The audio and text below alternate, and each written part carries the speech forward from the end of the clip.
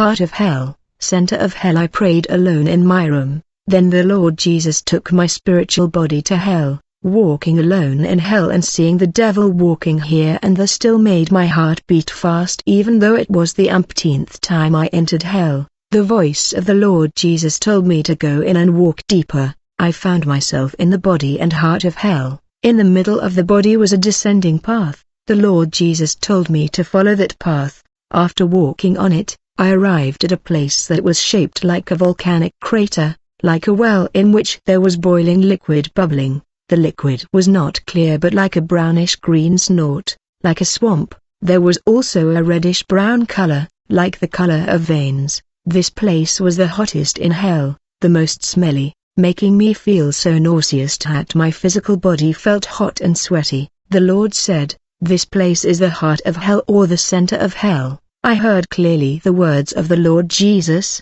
In front of me, I saw people who were tied together in pairs, men with men, women with women. They were positioned back to back.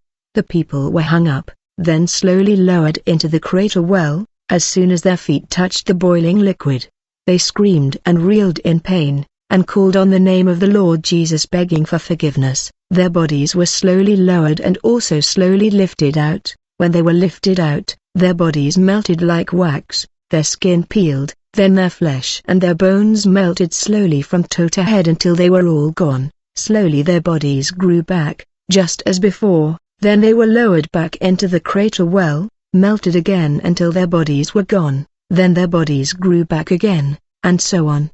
The punishment was continuous, there was no end. The Lord said, "This punishment is for gays, lesbians, homosexuals and transgenders. If they don't repent until the end of their lives, they will come to this place, even though they have claimed to be my children and believed in me."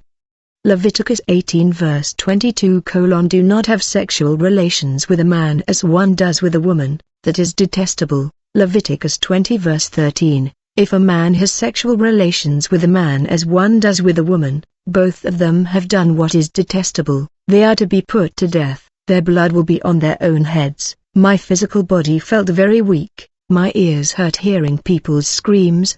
My stomach felt nauseous. My body was sweating and felt hot. I could not bear it any longer. I felt weak and limp. After waking up, I looked in the mirror and saw that my ears were red as if I had been sunbathing. I prayed alone in my room. While praying and speaking in tongues, I was again taken by the Lord to the heart of hell. Again, I was in that place alone and only heard the voice of the Lord from above. The place was the hottest, the smelliest, and many demons walked back and forth. The Lord told me to look at the heart of hell. There I saw places like prison cells in which one person was being punished. There was no demon guarding the cells. I looked from outside the cell and noticed things moving on the walls of the cell. It turned out that the walls were filled with maggots or very small worms. In the middle of the cell was a person who was stretched out, bound by his hands and feet. Slowly the small worms crept on the body of the person, right in the genitals, and they began to bite. Blood gushed out and flowed. Curdling screams of pain could be heard in every cell. That person was a man. Once the genitals have been gnawed to nothing, they regrow and became whole as before. They were then eaten away again to nothing, grew back again, eaten away again, continuously without end. In the next cell was a woman who was stretched and bound by her hands and feet. The cell walls were filled with small worms. The woman's body was slowly covered by small worms, right in the genitals and chest, and began to eat away. Blood gushed out and flowed. Screams of pain began to sound, asking forgiveness from God. The Lord only said, "It's too late. When you were in the world you were given the opportunity to repent. But you didn't take that opportunity." The Lord explained to me that these cells were specifically reserved for people who liked to play with their genitals, who committed adultery, sexual sin, was a mistress, a prostitute, people who went to brothels, who were not loyal to their partners, cheating, and other sexual sins, including free sex, all sins related to genitals. If you don't repent until the end of your life, even though you confess to believe in the Lord Jesus and know Him, you will be put into the most terrible place, hell, where the worms will never die.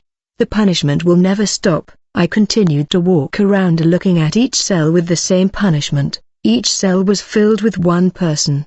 The cells were alternately filled with men and women, so one cell was filled with a woman and the cell next to it filled with a man, next to that filled with a woman, and so on.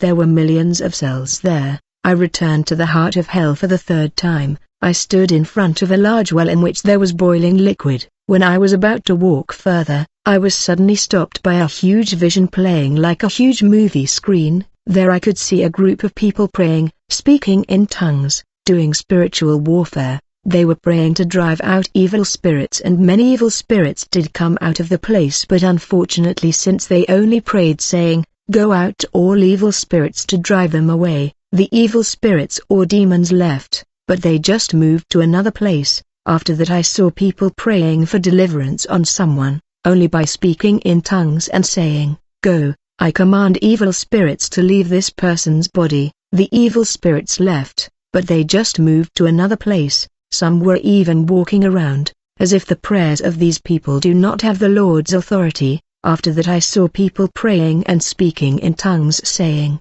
"All evil spirits are bound and are burnt with fire from heaven." And I saw every evil spirit destroyed. Right beside me, I saw ash entering the deep well of boiling liquid. Then creepy creatures emerged from the well. They were not little creepy creatures, but rather huge creatures with wings and horns, sharp nails and red eyes. They came out of the well to be bound and cast to the very tip of hell, where they were shackled and would not be able to get back into the world. The Lord explained to me that what he wanted was not just a people speaking in tongues and casting out demons, but actually a people whose words have his authority, words that come out of a sincere heart, full of the authority and faith in the Lord Jesus, people who truly believe in the Lord Jesus, who take every thought of unbelief captive. The Lord was sad and said that many churches of God have lost the anointing of God, the authority of God. Some do not even believe in the work of the Holy Spirit, namely the Spirit of God himself. Many do not believe in the language of the Spirit, even though all the words of the Lord, every word of the Lord has been written. In the fourth time the Lord has taken my spiritual body to the heart of hell. I was alone in this place. Only the voice of the Lord led me to walk around to see the place. After seeing the cells where I had visited yesterday, I then walked to the very end. There was a large hallway and I saw many, countless, very large and creepy creatures. They were winged, horned and have epaulet marks on the right and left shoulder, unlike soldiers in the world whose mark is attached to a shirt which can be removed and washed. The devil's rank is one with his body. Some are like protruding bones, some are like boils, burns, or mucus liquids that stick, and some are hairy. As I was observing the place, a huge vision appeared before me like a movie. I saw many people dressed in black, mostly young people, teenagers who were partying, drinking and doing free sex. After that, they said prayers in a language I didn't understand. It sounded like Latin. After they prayed, one of them said the word Satan. Then a big devil came out of his cell. His chains came loose and entered into churches that were spiritually dark, where there was no anointing of the Lord. There were also demons that roamed the streets, making people suddenly have accidents because their minds were made empty, especially those who have no sign of ownership of the Lord Jesus, or those who have a sign of ownership of the Lord Jesus but had allowed a gap to happen through the committing of sin. Other evil things that Satan does are as follows. 1. Make people lose their memories, their minds taken and given to Satanists as sacrifice. 2. Make aborted babies as sacrifices. The more sacrifices gained, the many more large demons are released from the shackles and come to the place of worship. Therefore, it is necessary for us as children of God to pray much so that we are always protected by the blood of the Lord Jesus.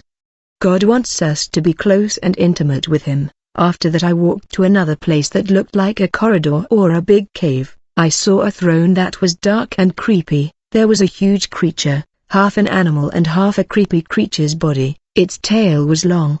The tip was like a spearhead. Its eyes were bright red. I also saw an animal resembling a large black-greenish snake. I was afraid to see them and tried to calm down, because there was a voice of the Lord that said, "Do not be afraid, my dear, they cannot touch you, because you are surrounded by my glory."